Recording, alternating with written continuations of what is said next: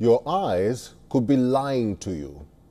That vibrant purple flower, that striking sunset hue, that royal amethyst gemstone, well, none of them truly exist in nature as you perceive them.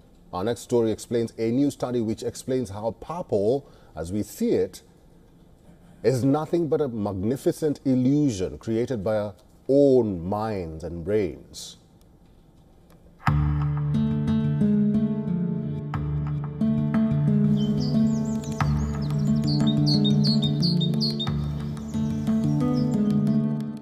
The natural world is bursting with color, from the deep blue of oceans to the fiery red of autumn leaves.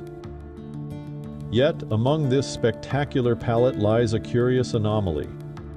Despite its presence all around us, purple doesn't exist in the traditional rainbow spectrum of light. We perceive color through a complex dance of light and neurons. When sunlight, a medley of wavelengths, strikes an object, some wavelengths are absorbed and others are reflected.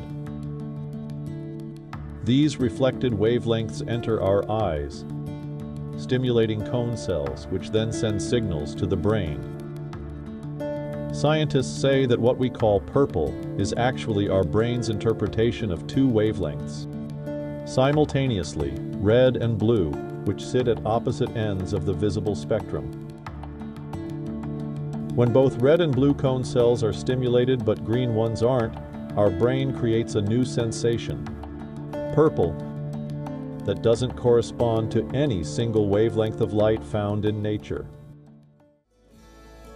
So next time when you admire a purple flower, you're actually witnessing your brain's remarkable ability to fill gaps in nature, creating an experience that exists only in your perception, a color that, scientifically speaking, isn't really there at all.